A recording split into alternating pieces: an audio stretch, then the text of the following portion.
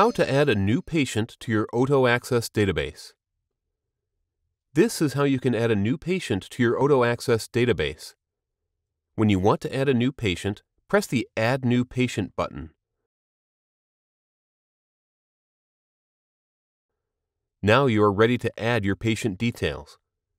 The 4 orange arrows indicate the required fields. These must be filled in for you to continue.